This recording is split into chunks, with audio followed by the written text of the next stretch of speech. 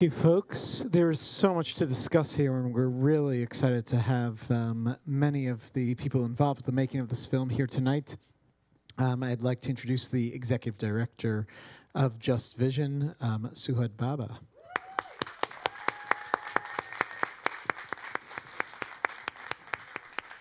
Please also welcome the director of the film and director of the creative director of Just Vision, Julia Bacha.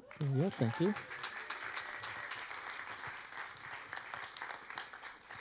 One of the producers of the film and a good friend of Other Israel's, Chalfen. Daniel.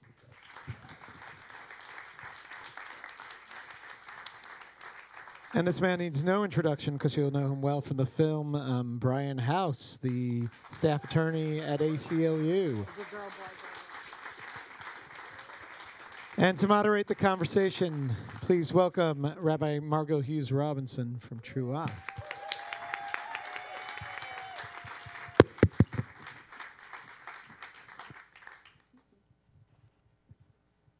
Good evening. Thank you so much, Isaac. Oh, thank you all so much for being here. That was incredible. We get one more round of applause for this incredible film.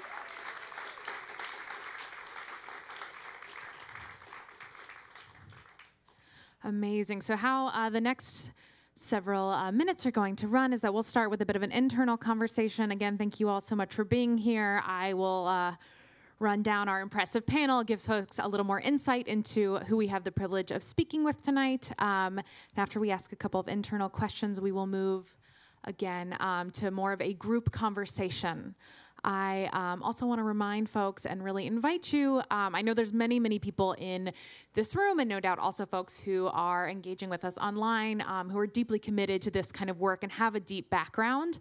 And I will politely ask as we move, Julia and I were discussing this before while we were planning the panel a bit, that we take our time here to ask questions, and do not be afraid to ask hard questions to really inform the conversation. We are so lucky that our partners, Jews for Racial and Economic Justice, JFREJ, have sponsored and are hosting a really lovely reception afterwards. So this is really a time for us to sharpen our understanding and ask better questions.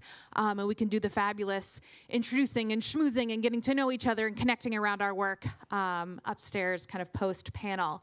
So again, I'm Rabbi Margo Hughes-Robinson. I'm the New York Rabbinic Organizer at Trua, the Rabbinic Call for Human Rights. We organize rabbis and cantors in North America and the occupied Palestinian territories, over several hundred rabbis in New York, some of whom are here tonight. So just to run down again who we have with us in this room, Suhad Babaa is a producer, news publisher, and executive director and president of Just Vision. Suhad produced Boycott and executive produced Ne'ilah and the Uprising, which premiered in 2017. She's also the co-publisher of the award-winning Hebrew language news site Local Call. Julia Bacha is a director of Boycott. She's a Peabody Award-winning filmmaker and creative director of Just Vision. Her directing credits include Budrus from 2009, My Neighborhood from 2012, and Ne'ilah and the Uprising, as well as Boycott. Daniel Chalfen, who we have here, was one of our producers. He's a Peabody, DuPont, and Critics' Choice Award-winning and multiple Emmy-nominated film and television producer and co-founder of Naked Edge Films. His recent films include Loudmouth, executive produced by John Legend, Captains of Zatari, I hope I said that right, for Hulu, and the Netflix original Pray Away. And next to me, finally, we have Brian Hauss, the senior staff attorney with the ACLU's Speech Privacy and Technology Project. Since joining the ACLU in 2012, sorry, I'm talking about you while you're sitting next to me. Brian has litigated cases defending free speech rights of labor unions, writers, journalists, activists, media organizations at all levels of the federal and state court systems. Thank you all again for your brilliant work and for being here tonight.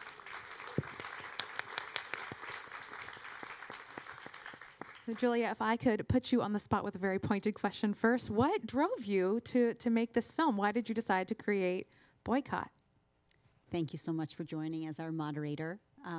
I've been working with the team at Just Vision for about 18 years now. And is this working? Yeah, okay, great. And about 5 years ago, we realized that laws that started in Israel targeting the ability of individuals to advocate for a boycott of Israel for Palestinian human rights were getting exported into countries in Europe and states and attempts at the federal level in the United States. And while these bills were being passed in America, there was very little conversation about them. Almost zero public debate, public scrutiny. Till this day, the vast majority of Americans have no idea that these laws are in the books and might appear in their contracts. And so we felt that it was really important to tell the story. And when we learned that there was a first plaintiff emerging in Kansas who didn't end up in the film, sadly. Her name was Esther Kuntz, and she was a math teacher. She was the first person to take her state to court.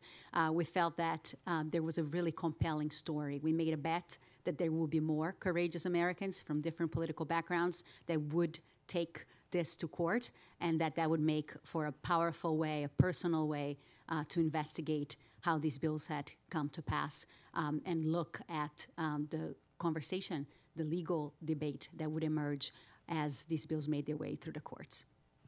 Thank you so much. And particularly talking about that legal debate, Brian, I wanted to ask you, and a little bit with some professional interests, as Trua and J Street and a number of other organizations have submitted, I think, an amicus brief. I had kind of a familiar groan when we got to that part of Alan Leverett's case at the end of the film.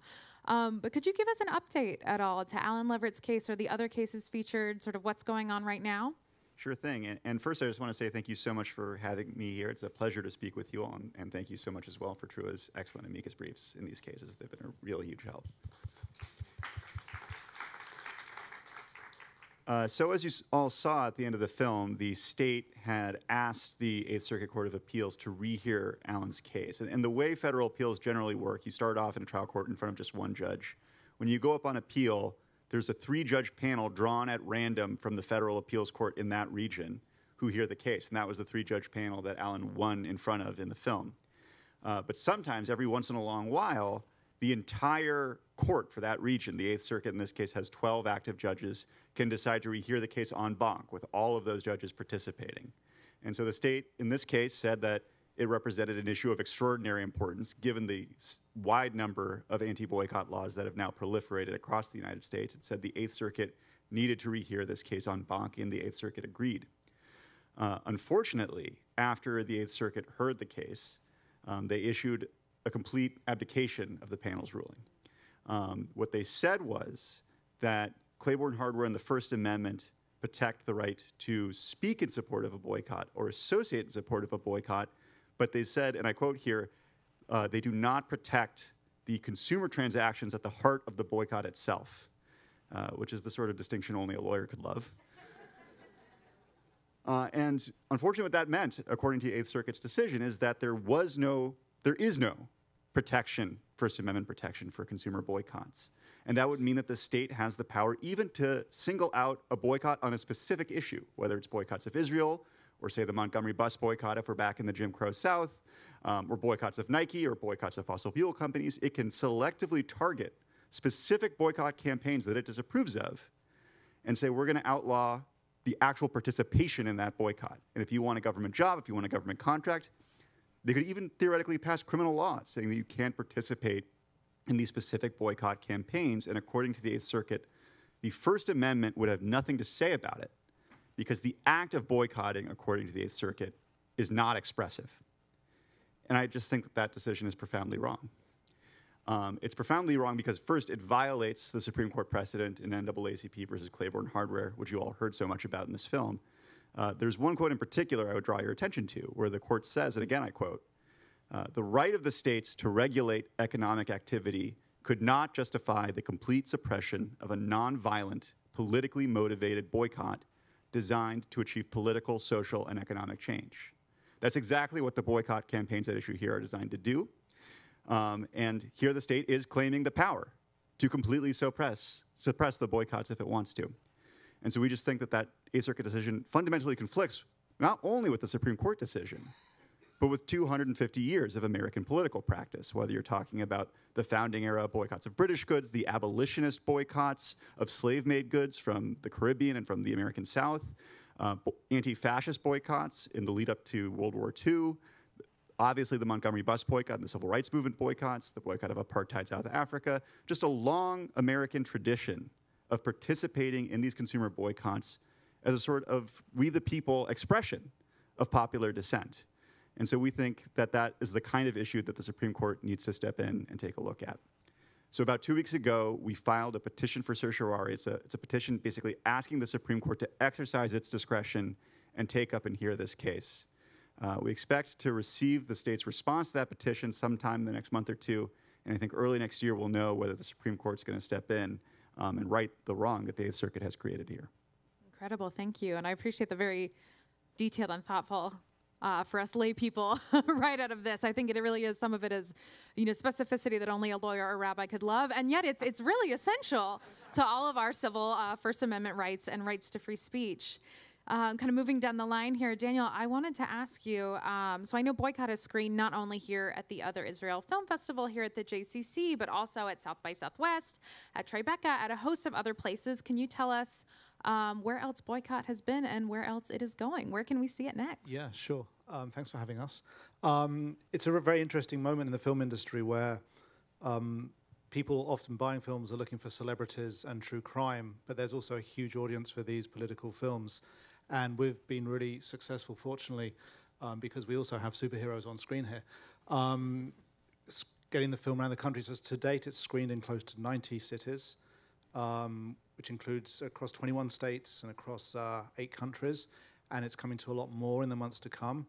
And spread the word, hear it here first. From February, it's going to be available on Amazon and Google and iTunes and broadly available across the country. So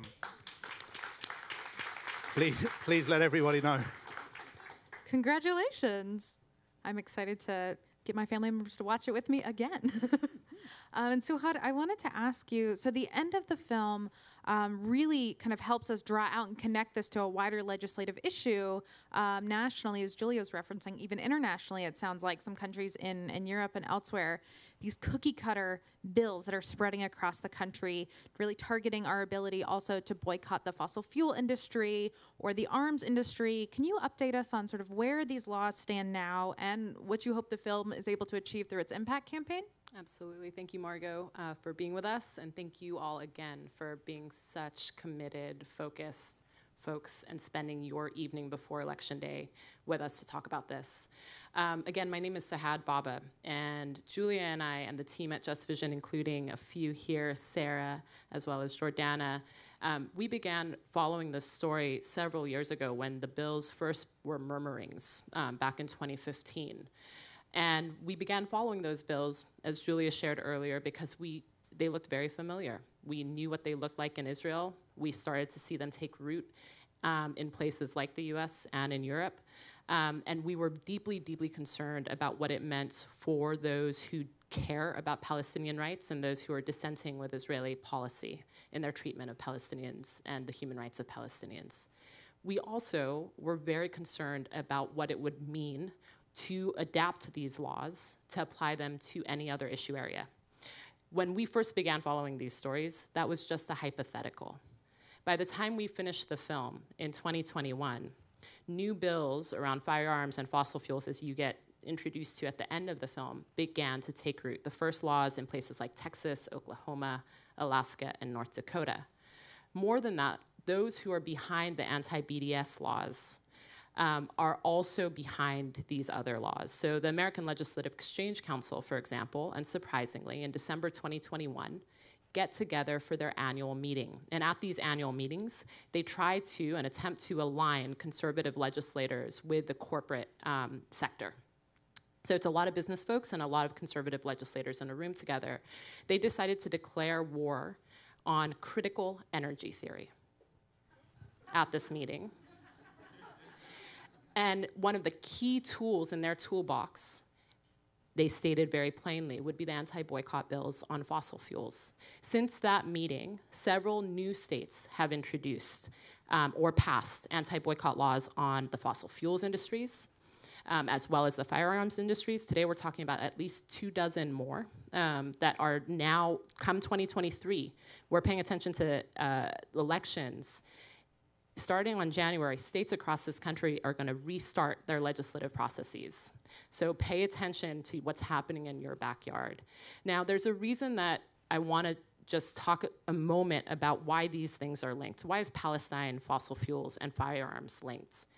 So often, I think, we assume that when one issue area is being impacted, or communities who are being impacted by certain laws, it may not spread as quickly as it does. This is actually, Palestine is oftentimes made an exception. So on Palestine, we oftentimes think about this as not impacting what's happening in our backyards. With these bills, we actually see that what is happening in Palestine is happening in our backyards. The reason that these bills were able to pass in the first place was because state legislators paid no attention to what these laws actually meant in practice. And you see it with people like Senator Bart Hester, who said, look, all of my comrades, my colleagues on the left and the right of me, we all voted yes for this bill. You meet Greg Leding in the film, who said, it was of no consequence to me. Of course I'm going to vote yes with this, right? And now you're seeing those very same Democratic legislators like Greg Leding on their back foot, because people who care about the environment, people who care about gun safety, now are not being able to organize and activate by saying, look, I'm going to use my purchasing power here to not invest in fossil fuels companies, to not invest in weapons and arms industries. And so I think the lesson in this for us is really that you can't make an exception out of any issue area, that we all have to be organizing and working together in tandem about the safety, the rights, the dignity of all communities. And I think the last thing that I just want to share, because we were talking about the distribution of this film, why does it matter? At Just Vision, we've always believed in the power of people and the power of organizing. And I think Brian says it beautifully in the film when he says there's no court, no Congress, no president that will protect our rights necessarily. It ultimately is in the hands of the people. We want this story, this film, to be in everyone's backyards. We want to make sure people know about these laws, can organize around these laws, and can start asking some of the deeper questions about what is happening in our political system today that allows for something like this to happen unchecked and unnoticed for this long. We do have the power to create change in this moment. This is a story that is unfolding, and we hope that if you're interested in organizing with us, you reach out to our team at Just Vision. You can check us out, sign up for our email list at www.justvision.org, or email info@justvision.org to set up a screening. Thank you so much, Suhad. And before we open it up, I think there's folks circling the room with a microphone, but I just do want to wish all of you a Yasher Koach. May you be strengthened. May we be strengthened through your work. We're so grateful for it. We're going to now begin a wider conversation. We've got some hands and we got a mic. Hi. To your last point, I'm curious if you have a sense of where the very heart of the campaigns for this kind of restrictions are coming from. Like, for example, does it start with an evangelical orientation that then gets blurred into also other conservative positions around environment, et cetera? Or is it something behind that is basically saying that's using all of these different kinds of restrictions to curtail human rights in general, or American rights in general? In other words, I guess what I'm really asking is, how insidious is it? It's pretty insidious. I think we're all witnessing. I'm sure everybody here is paying attention to what's happening in the country right now. I think what Suhad brought up, though, that I think is important for us. I'm going to make some assumptions here, which might not be correct, but I think generally speaking, people that support the Democratic Party like to think that we are fighting against these types of illiberal policies and these attacks on the ability of rights and human rights. And the reality, though, is that in this particular case and in many other cases, the Democratic Party is as guilty as the Republican Party for where we are here today. And it's going to be very hard for us necessarily to have an influence on what happens in the Republican Party, particularly as evangelical forces gain more and more power, and it becomes more and more wrapped into a sort of theological philosophical way of understanding life, because then it's very hard to have a debate and a conversation with that. But in the Democratic Party, we have a lot of work to do on this issue, right? The anti-boycott laws that are now targeting other issue areas would not have passed across 33 states if it wasn't for Democratic support. Senator Schumer, to this day, supports anti-BDS bills. I mean, if we can't fix this internally, we cannot start talking about evangelicals yet, right? And so I think what is our sphere of influence? Where can we do something? And that's how I always think about how to start getting the work done. Thank you. I got a chill down my spine when Hagee from Christians United for Israel introduced his good friend Bibi Netanyahu, who just won the elections in Israel with 65 seats in the Israeli Knesset. That's the parliament for those who don't know Hebrew. And sure enough, we see his face. Did you know, did you anticipate that he was going to win?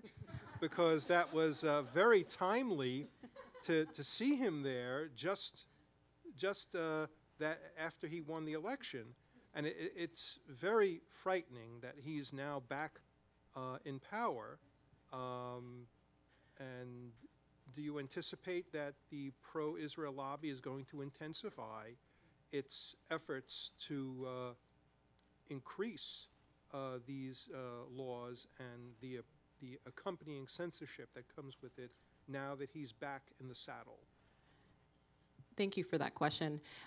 You know, I think that and it is incredibly, there's a new low when Bibi Netanyahu is reelected in Israel.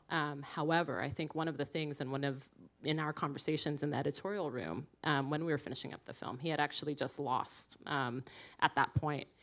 The reality is that whether it's Prime Minister Netanyahu or Yair Lapid or Bennett, all of these leaders in Israel have supported these efforts. And in fact, under Bennett and under Lapid's government, what you actually saw was an intensification both of the displacement of Palestinian families and communities across Israel-Palestine. You saw an intensification and a ratcheting up of budgets into the Ministry of Strategic Affairs, now housed under the Ministry of Foreign Affairs. Concert, which you learn about in the film, was actually refinanced to the tune of 30 million NIS earlier this year and renamed and rebranded to continue their efforts. So the work of the Ministry of Strategic Affairs, which, to put a fine point for those who are not familiar with it, its mandate is really to squash the boycott, divestment, and sanctions movement and any efforts to delegitimize Israel. What that means is vague, broad, and essentially any critique to the states and to its impact or its policies on Palestinians. And so just keep in mind that that's happening under our watch. The lawfare efforts to silence dissent around Palestine in the US, in the UK, in Germany are all ratcheting up. In addition to these anti-boycott laws, you're now seeing new laws and efforts at the local municipal level where you have similar folks to those who have been advocating for these anti-boycott laws now pushing expanded definitions that conflates criticism of Israel with anti-Semitism, which is incredibly dangerous. And it actually distracts from the very painful and real anti-Semitism that is being perpetuated and hollered from the highest ranks of this country's power. And so it's something that we want to be able to organize with all of you who care about what's happening in this country, who care about what's happening in Israel-Palestine, to really start connecting the dots and understanding the through line and the long history of where these come from. They don't come out of the blue. They don't come out of a singular leader. They come out of decades and decades of creating a culture that allows for this kind of behavior to stand. We have time for two last questions. I know there's a lot to discuss here. We're going to take one up on top. Thank you so much. I come to this film as one among the already convinced, but I look to documentary films for films that I can show to those in my circles who are not already convinced. And so I guess my question is, in terms of showing the rise, the Christian evangelical aspect of this and influence, is something that's, I see can give a collective to a lot of people who would not otherwise be talking about these issues. I'm wondering about the decision at the end to prominently place a demonstration with a sign that says Zionism is racism. And I'm asking this, I want to say, not to get into a whole discussion of what is Zionism, what is not, but I'm asking in terms of the strategic issues that you have already been talking about here. Thank you for this question. So the key for us with telling the story is always to ground it very much in the personal storytelling of the people who have entrusted us with following them over 3 years to demonstrate what is motivating them, what is driving them, what is it that they want to be able to speak that they're not being able to speak about. One of the 3 main characters is the film is Bahia Maui. We follow her from the beginning of the film. You meet her, you get to know her family, you understand that she's fighting for the ability to be able to keep her job, her livelihood, and be able to advocate for things that are dear and important in her life. The protest that she went to towards the end of the film was during the latest attacks in Gaza, and she was seeing her family and she was seeing her loved ones again at the point of the spear. And in the meantime, she's seeing people who are trying to advocate for Palestinian rights in the United States not being allowed to do so. And that is the demonstration that she went to, that we filmed her. And that is her speech. And this is a film about people being able to speak. And so I think that as part of that journey, what we hope is that audiences who might have a hard time, and many will have, with that moment, will understand that this is part of the work. If this entire film was just something that you could walk through and, be like, oh, this is all good, and there is no discomfort with engaging with the idea that people have different opinions, and we need to be able to listen to them, and we need to be able to hear, and that Bahia Maui, as a Palestinian American living in this country, should have the ability to participate in a demonstration, and we should be able to watch that and still honor what is her freedom of speech and be able to articulate that clearly.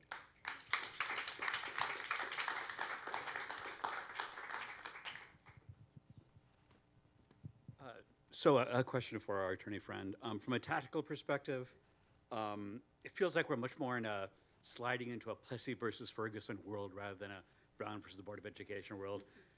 In more ways than one. Do you suspect that it may be devastatingly wrong moment to bring this topic to the Supreme Court? Might this really be an incredibly bad moment? I appreciate the question, and it's obviously something we talked about a lot before we made the decision to file the petition. And I think the first thing that was on our mind is that the Supreme Court will end up hearing this question sooner or later. It's not a question of if, it's a question of when. And in fact, if the Supreme Court doesn't act, the status quo we have right now is that these laws have already proliferated across 35 states. And now we've got a major federal appeals court stepping in and saying they're okay. And so I think it's important, even when I disagree very strongly with many things the Supreme Court does, to at least stand by the rights and the precedents that is already recognized. I mean, Claiborne versus Hardware was a unanimous decision from the Supreme Court 40 years ago, and you even had justices like Justice Scalia calling it one of the court's most important precedents. So although it's sometimes hard to keep the faith with the law and the legal profession, especially in days like these, the Supreme Court is there to uphold constitutional rights. And when you're faced with a decision as profoundly wrong as we saw in the Eighth Circuit, when you're faced with rights being violated all across the country as they are with all of these laws, we felt that we had to take a stand and ask them to hear the case. Now, they can always decide not to hear the case, right? That might be the most likely outcome. I mean, most of the cert petitions that go to the Supreme Court don't get taken up. When they do get taken up, it is overwhelmingly because the Supreme Court disagrees with the underlying decision. And so really what we're saying to the court here is you need to hear this because the Eighth Circuit has erased your precedent, and you need to come in and stand up for the law that's already on the books. We're not asking them to invent any new rights, to create anything. We're asking them to recognize what they already held. And I still think that even though I disagree with the Supreme Court on many issues, it is still a robust defender of First Amendment rights, and we had to take the chance and ask them to hear this case.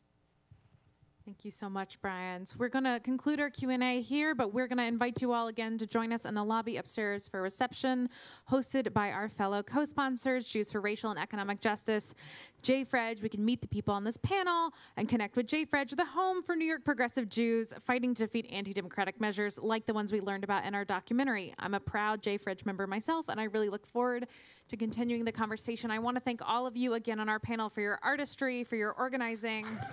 Thank you, thank you.